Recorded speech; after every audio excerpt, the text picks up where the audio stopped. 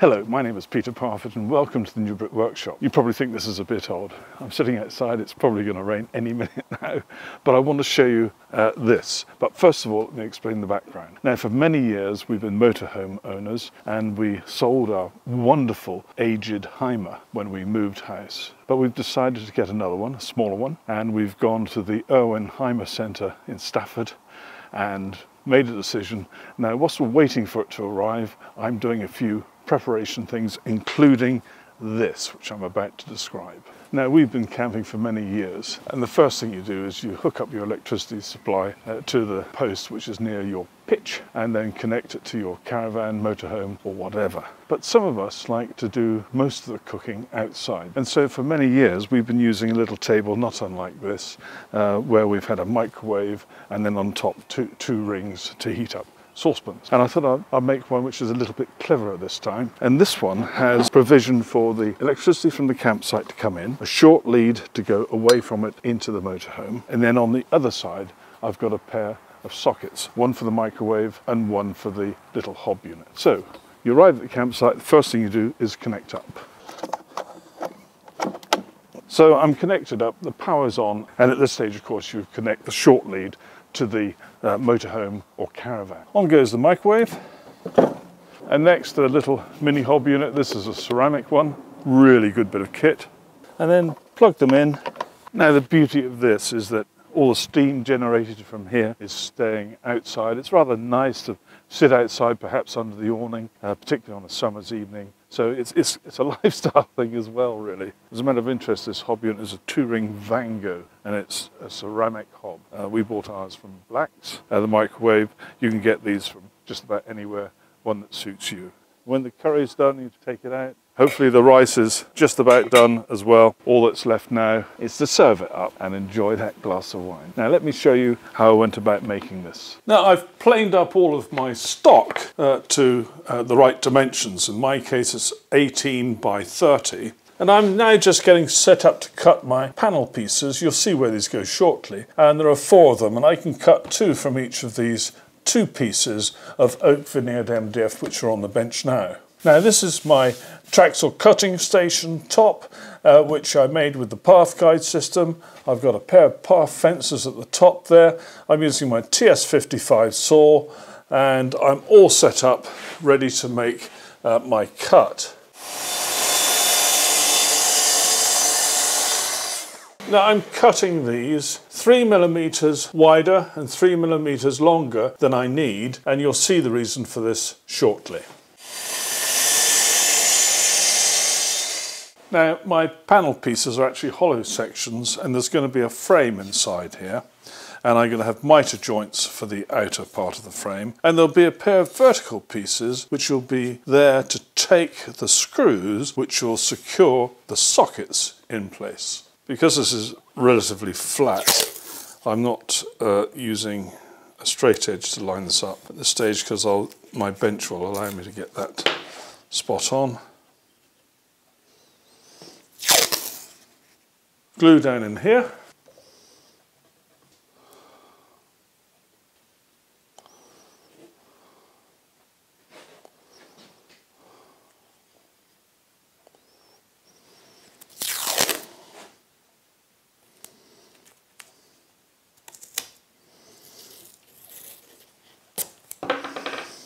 And I've cut 2 pieces to go in here as the vertical pieces for this side, and you can see the holes where my screws could go. So I can now put some glue on there and fix those in. Put a piece of tape over there, making sure everything's nice and flat, which it is. So that's that frame all glued up. I'll leave that to dry, and I'm going to do exactly the same for the other one.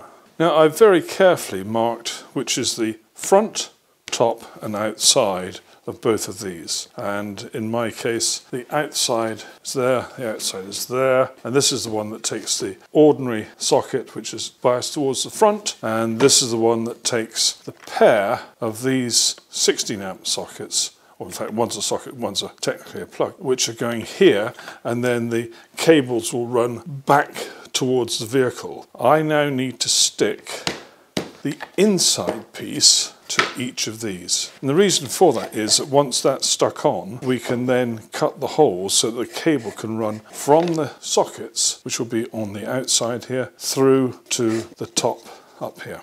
Now I've cut my stock for the legs and for the rails that go between them on the long side, and I'm now going to use dominoes to join them. Now if you don't have a domino machine, it doesn't matter. You could use dowels, you could use screws all the way through the legs into the rail, whatever method you think appropriate. But I've got a domino machine, and so that's exactly what I'm going to be using. In this stock, which is 18 millimeters thick, I'm using 6 millimeter dominoes, and these are 40 millimeters long. So my dominoes set up, I've got a depth of cut of 20, I'm on narrow, and I've made a manual adjustment here to 9 millimeters, which is the half of the 18 millimeter thickness of my stock. And for the rails, to make it easier, I'm using the trim stop, and it's very easy to set up. There are two little clamping wheels here, and I've loosened this one, and as my stock is 30, through the sight gauge here, I can set this on 15 on each side. Let's check that. Yep, nice and snug.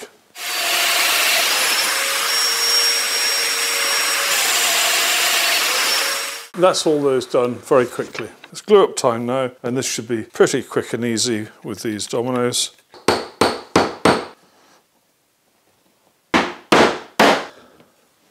I'll just check this for square. Yep. Super. Just do the other one. So the legs with the long rails are done. I'm going to put those to one side. I will give these a little sand off, and I might break these edges slightly so they're not quite as sharp, but those are fine. I'm now going to go and look at these panels which we have started to make.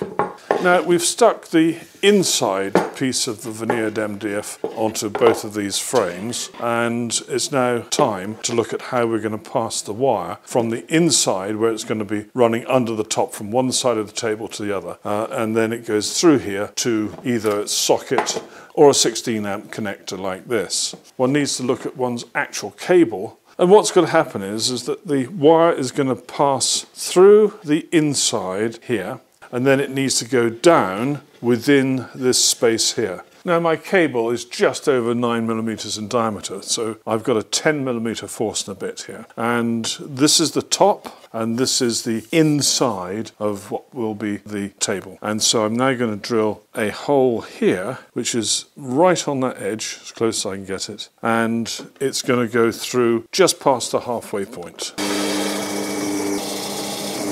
So I've got my hole here, which is on the inside, and on this side I've made a little channel for the cable to run into this cavity here, and I've just got to tidy this up with a chisel. I think now that will pass through there, okay, and then it will go down, as you can see, into there, and then into the cavity. And I think you can now see why we stuck this piece on to the frame before we attempted to do this bit, because most of this top rail has now disappeared because it's been cut through there. Now I've put a protective rubber grommet which fits into the hole in this metal box, and it protects the cable from chafing on the side of the metal. Because that is slightly proud of the flat surface here, on my piece of veneered MDF I've put a counterbore sufficient to take the part of the washer that sticks out, and then a hole through the centre for the cable. I'm now going to go ahead and glue this panel on the other side now.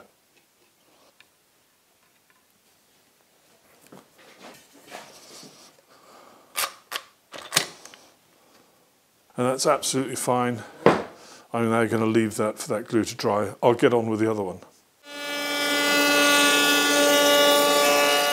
Now I've just rounded over the edges of the bottoms of these side pieces, and what I haven't shown in the video is the placing of this hardwood strip on these two pieces. Well, that's those cut to length. Now I'm going to get it set up to do the dominoes to hold this in place. Now if you don't have a domino machine, you can screw it through the legs into this.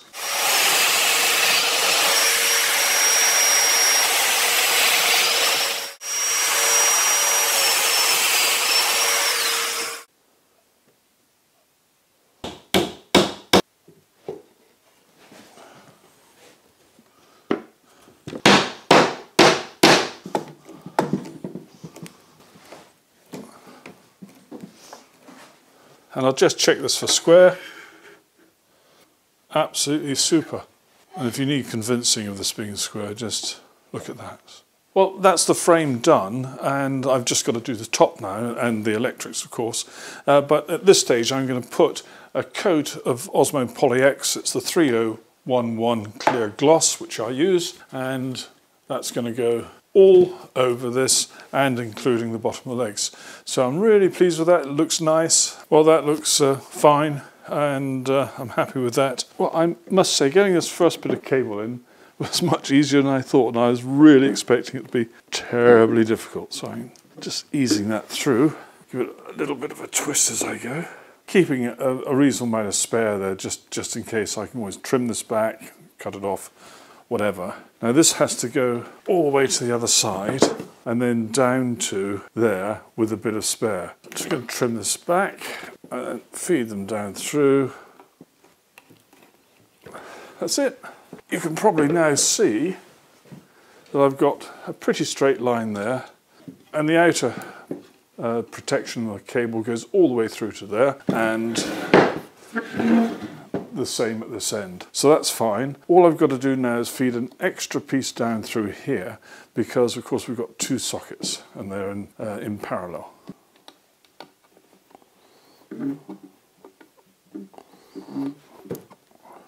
I can see them there. That's it. And now I'm able to get these back covers screwed in place. I did actually check that they're in a line, so they look nice and tidy. Those are good. Now all I've got to do is put the actual socket or plug part into these, and then I'm done. Now let me remind you that if you're going to do any electrical work, you have to be competent enough to do it. You have to be authorized to do it, depending on the rules and regulations in your country. And if necessary, you need to get a professional electrician to check your work after it's done. That's it. That's good. So that's the first one done. The second one's going to be identical to this. Now, my rationale for having the one which is the male here, now this one is the one where you bring your live in from the mains on site, goes into here, and this is the lower of the two because that cable's going to disappear on the ground somewhere. And the cable that would go into here is the male one, which goes to your motorhome or caravan. And this is a female socket, like so. And then your power from here will go to your motorhome, caravan, or wherever. So all we now have to look at is what's going on at the other end. And this is the socket for the connection of the microwave or whatever you might have that you want to use outside. And that's all those connections done on this one. And that's it. All I've got to do now is fix the top, and that's it. It weighs less than 5 kilos, and when the top goes on, which is fairly lightweight plywood, I'm not expecting it to go over the 5 kilo. Now for the top, I've got a piece of ordinary plywood which I've put an edge on here, which you can see. I've reinforced these corners just with a little triangular piece of wood here. I've got two strips in the middle, one here and one there, which fit into the inside of the frame, and that allows me then to screw this to the main frame with the legs, and that allows the top to be removable. I've put one coat already of this Osmo Country Colour High Solid 2404 Fir Green, and it may be difficult in this light to see the effect, but it is absolutely lovely, and that will protect it from spillages and the odd splash of rain that may fall.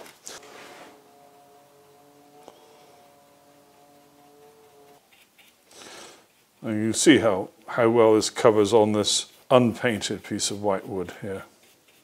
And if you wish, you can put this on perfectly well with a roller. In fact, I say perfectly well, I think it actually goes on really nicely with a roller. Now I've made this shelf which is going to fit in between here, and The idea of this is that when you don't need it, it's packed away somewhere. When you do need it, it's in there. Now, in order to keep this stable, there are just two little strips of wood on the inside, which sit on the inside of these two rails. And I think for this piece, I only need one coat. It's just to seal the wood. Well, now we're at the very last stage now. The top is finished, but I've just got to do one more thing, and that is to put a little bit of conduit between these two gaps here, which is where the cable runs. So I've bought some cheap and cheerful conduit. It's got a sticky back. Hardly needs it in this case. Make sure it goes from one place to the other, like so. Push it down into place. And now I can put the legs on, screw the screws in, and then it's finished.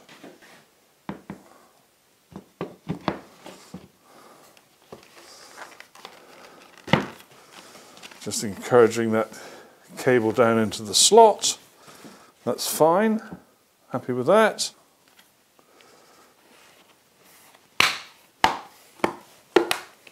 That's it. And that serves to protect that cable should it get knocked in any way, shape or form.